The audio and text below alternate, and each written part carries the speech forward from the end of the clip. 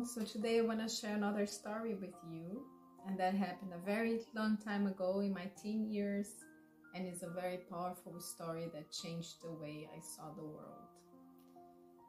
So I was going to a class in a spiritual center in São Paulo, Brazil, where I lived at the time. I still lived with my parents, and in front of the center was a man on the streets was asking for money.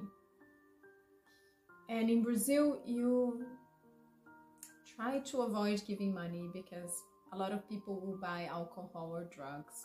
So if you have something that the person can use and will be helpful, normally it's better than money. So I thought, I saw he was barefoot and I thought he could really use a sandal. So I went to the supermarket, a small market on the corner of this same street, and I was needing shoes for myself, so sandals as well, because I've lost mine at the time. And I got him the sandals, gave him before going to class, and he gave me a smile, so he was very grateful for the sandals. I went to my classroom and then went back home. When I went up to my bedroom, guess what?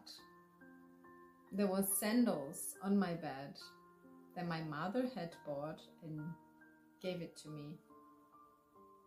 And I was so emotional when I saw that.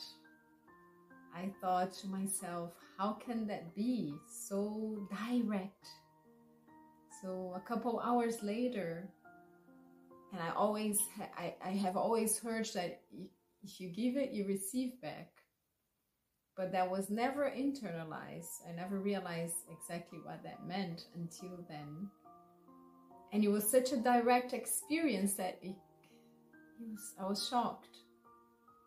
And at the same time, in a very deep reflection of what that meant. And I'm sharing this story here with you because we always have gifts that we can share with the world, with other people around us. It doesn't have to be a material thing. It can also be a material thing if the person needs and you can give it. But I'm telling you this story to incentivize you to share your gifts with the world, and that you know that you don't share to get things back, but when we share what we need, we'll certainly get it back.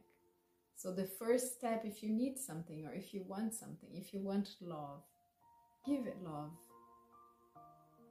And your mind, your brain will understand that if you are giving, you have abundance. So then you receive it automatically. So find out your gifts. Find out who are around you, who needs what, and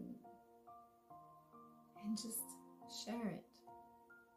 This will feel so great for both of you or for all the people involved, and it will also bring abundance into your life. Yeah? So I hope you like the story. I hope you like the video. Share your experience here below with me. What you did, what happened. If you have a similar story, share it. I would love to hear from you. Yeah? If you like the video, please give it a like, comment below, and I will see you soon for the next story.